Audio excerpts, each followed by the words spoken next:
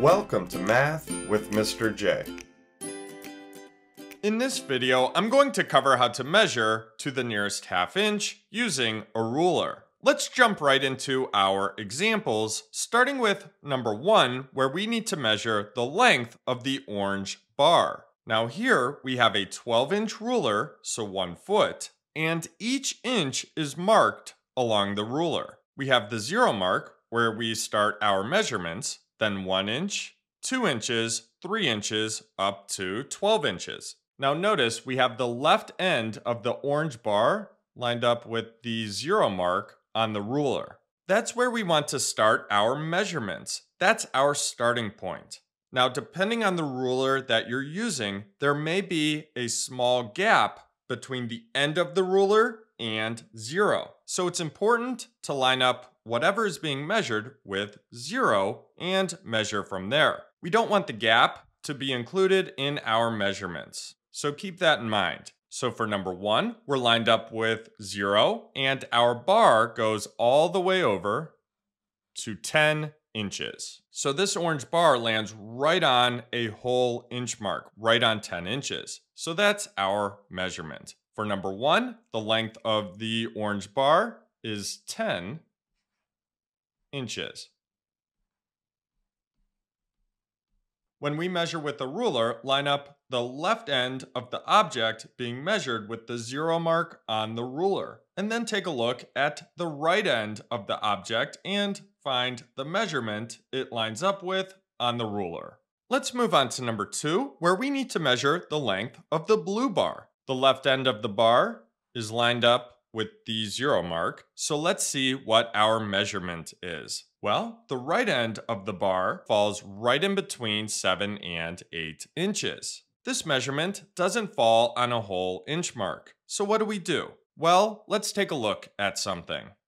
Now here we are zoomed in on the ruler and looking at 0 to 2 inches. We have the 0 mark, then 1 inch, and then 2 inches. Now let's talk about halves. In between each inch is a tick mark. So right here and right here. These represent half an inch. These marks cut each inch in half, so 2 equal parts. We can use these tick marks to help us measure lengths that fall in between the whole inches. We have the 0 mark right here, and then the tick mark in between 0 and 1 is 1/2. That's half an inch. So from 0 to there, we don't quite have a full inch. Again, that's half an inch.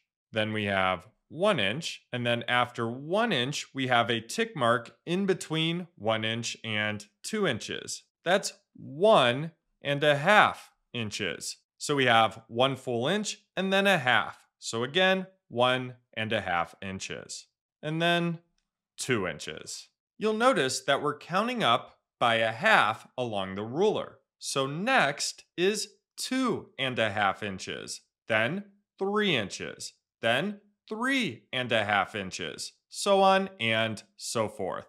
When we measure to the nearest half inch, a measurement can be to a whole inch mark or in between to a half inch mark.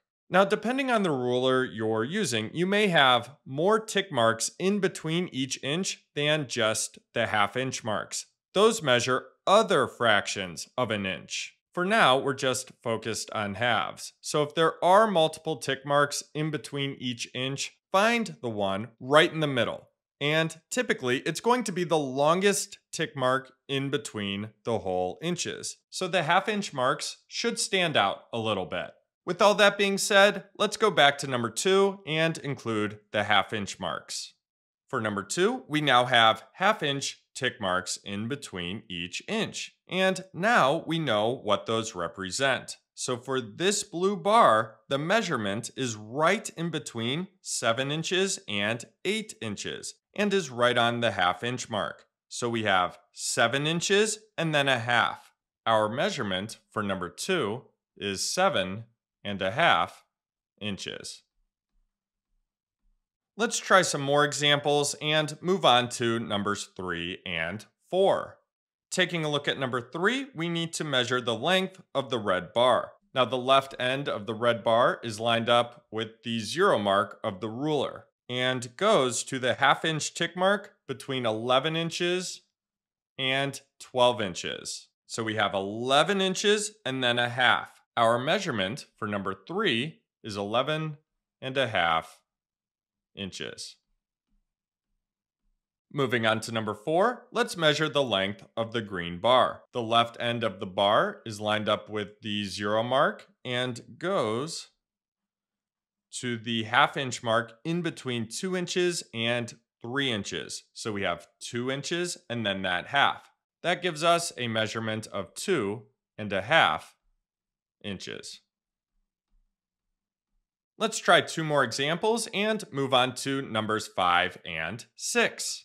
Taking a look at number 5, we need to measure the length of the blue bar. We are lined up with the 0 mark on the ruler, and it looks like our blue bar falls right on a whole inch mark, 6 inches. So our measurement is 6 inches.